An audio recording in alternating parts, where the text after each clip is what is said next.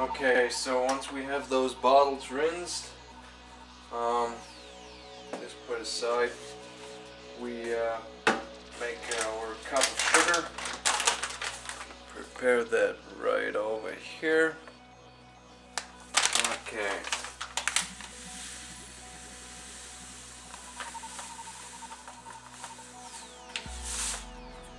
Just like that. And we mix it with white sugar.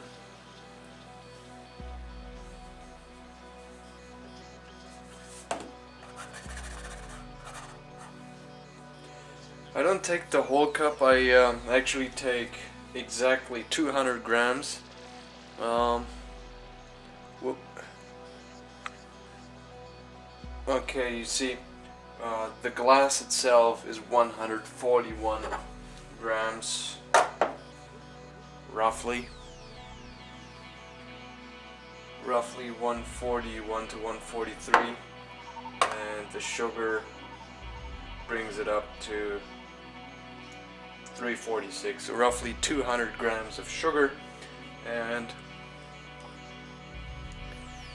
you can see it is 1/3 white sugar and 2/3 brown sugar. So let's add that into our bottle. For that, I've got a funnel, which is a great idea.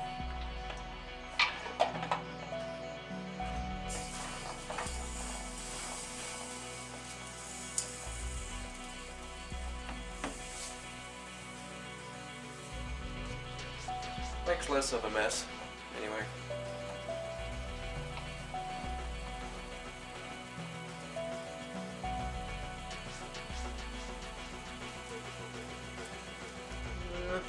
There we go. And we put in some hot water.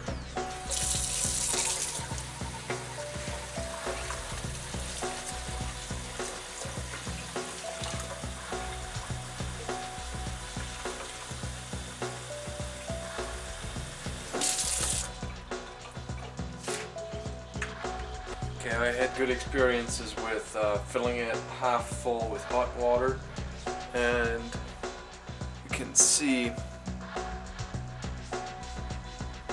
maybe not, but the sugar starts melting already, so that's good.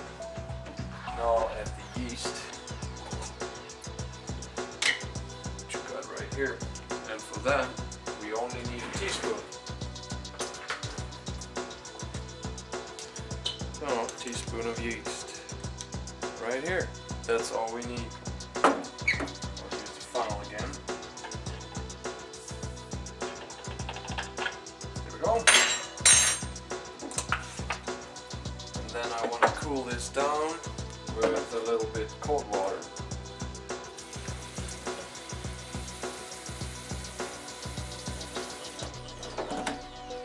And we should end up with a little bit more than 3/4 full bottle of sugar and yeast mixture.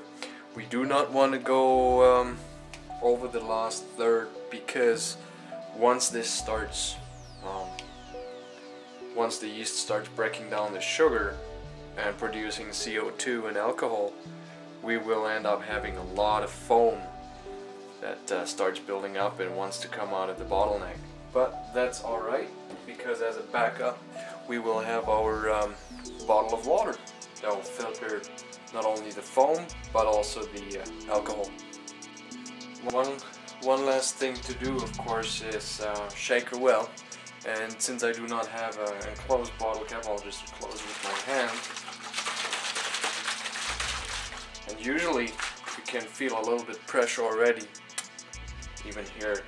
But the whole process will take, with this mixture, probably 5 hours to be fully activated.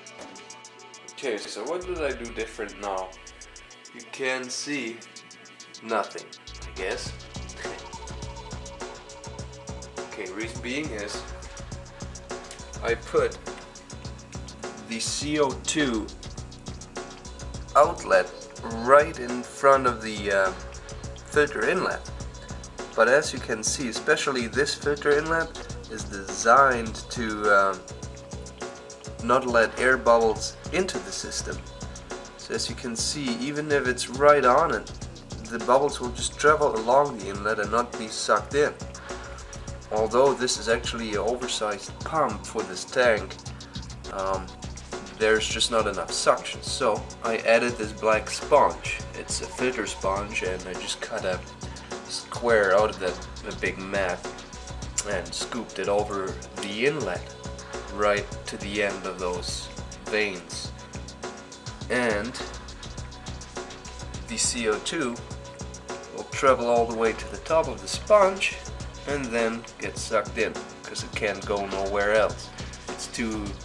The bubbles are too big to go through the sponge, so there they go through the system, and then they'll go through the filter and get whirled around, mix into the water, and just end up being in the water, invisible.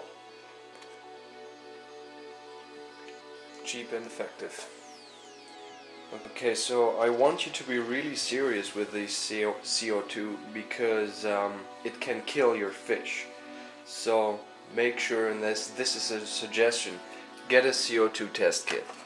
You know, don't just wait for your fish to give you any signs. That's bad. That's just bad, because that could be already too late. As soon as you have too much CO2 in the tank, and you see signs on your fish, they could already have some damage on them. So what the first sign would be, they would look drunk and they might just drop to the bottom, and they might just lay there and yeah, just look drunk, as if they came just right out of the bar. It's pretty funny, but it's bad, very bad. Or they of course start floating, so they're dead right there. And that would be very bad to wait until then, so better get a test kit. And once you added your CO2, if it's just as few as this, you should wait probably a day, but I also suggest just test it, you know, once a day. The first time you add it, next day, you know, for at least a week. That's when the CO2 will stabilize in the tank, depending on the amount of plants, depending on the water, depending on the size, depending on the fish, depending on the filter. It's just a lot of variables that will influence your CO2 production and efficiency. So make sure you have a test kit. It's pretty much straightforward. This one test with water in the glass. You add a certain amount of droplets, which will change the water into different colors, and then you know with the droplets you added how many parts per million of CO2 you have in the water. I have 10 parts per million, which is right in the butter zone.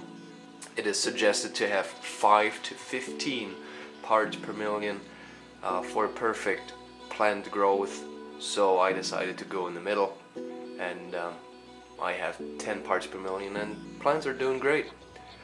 And one more thing, during your CO2 production, what will end up happening sometimes is the sugar will sink to the bottom of the bottle, and also a couple other things, but what you can do is just shake the bottle like this and you'll get a result. Do that a couple times. You can do that every day to make sure you utilize all the sugar. Just because your CO2 stopped producing doesn't mean necessarily that all the sugar has been used up and turned into alcohol and whatever else. So yeah, that would be her.